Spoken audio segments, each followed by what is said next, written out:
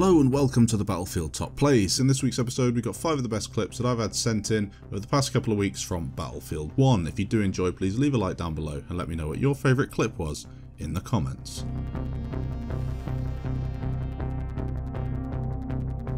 Starting us off today at number 1, we have a clip sent in from Niz. He's going to be playing on Argonne Forest with the Assault class, looking to take out the enemy armoured train that's camping on the centre of the map. Covering the Bravo objective, he needs to get this train out of here. He does with his anti-tank grenades, picks up a huge amount of score and kills, and as you noticed at the beginning of this clip, he drops some dynamite. He then activates it, gets a whole load of kills and goes on an aggressive push using his M1918 Automatico. A very nice clip. The way that he takes out the train, he's careful with his dynamite, make sure it's placed in the perfect position. 48 seconds long with over 4,000 points. A fantastic effort.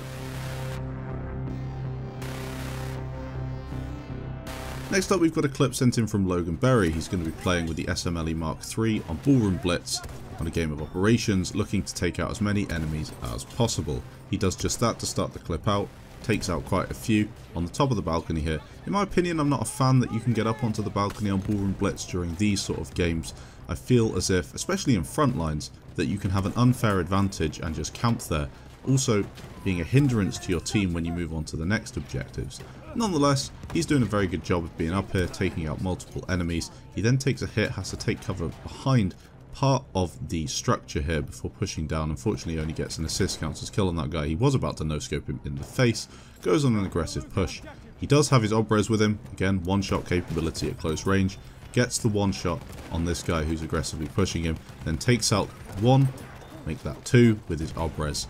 A fantastic push. 8 players in total taken down. A very nice clip.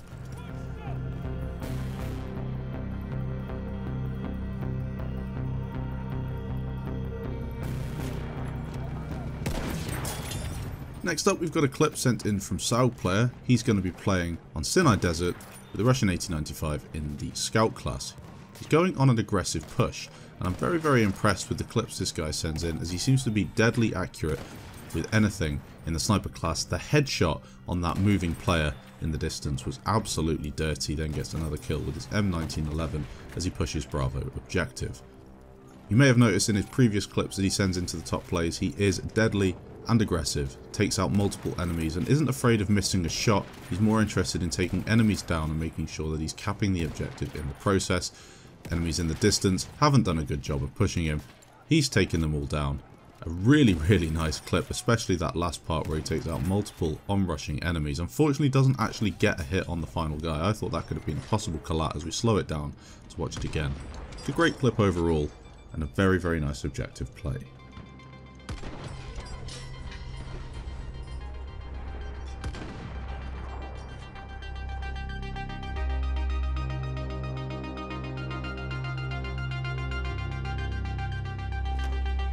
Next up, we've got a clip sent in from Tunafish. He's going to be playing with the Martini Henry infantry variant.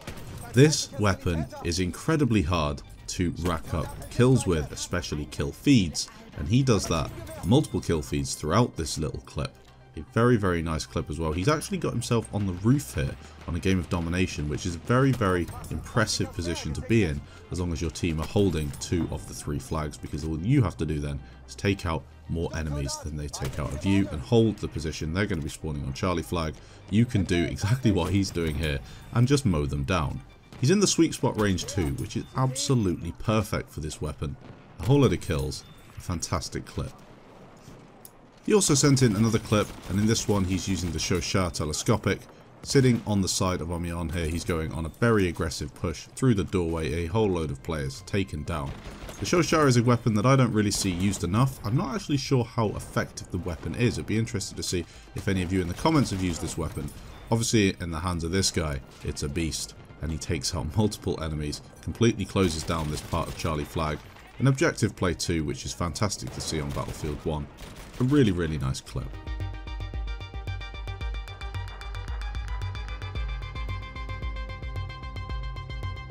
Finally today we've got a clip sent in from Devarton. He's going to be playing on Suez with the SMLE Mark III, going on a very nice kill feed.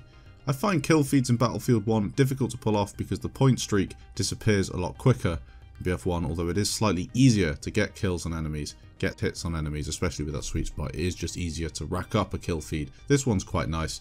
Thought I'd include it at the end. Thanks for sending it in. If you do have any Battlefield 1 clips that you think are exceptional, please send them into the top plays. We haven't had a whole load of Battlefield 1 stuff sent in, so I've tried to group them up into one episode instead of splitting them out between others. If you do enjoy, please leave a like down below. Make sure you keep an eye out for the Sunday and Wednesday episodes of the top plays, as they're out twice a week now. Thanks for watching, and I'll catch you in the next episode.